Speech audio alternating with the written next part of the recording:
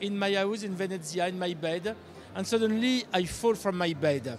I go downstairs and all the glasses fall from the shelf. I open the television and I see the earthquake in Sant'Agostino. And I said, oh my God, that's my friend. And they arrived the day after and said, or we die, or we make something really strong. We have made something really strong.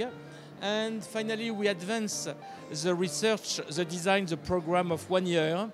And we invent a new idea, a new use, a new architecture, a new flexible architecture. And it's very interesting because tiles are the ground. It's our ground. When you mix this ground with water, with our hand, with some new ideas, but we have a new concept.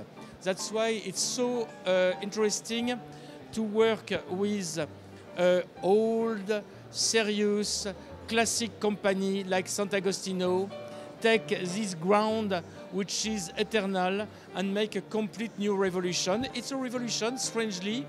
The idea looks very simple, but nobody do it before. At a time like now, where longevity is so important, because we cannot redo and redo and redo, ceramics is the right product, especially when we have a system like that, when architects can play, can display their creativity, making what they want.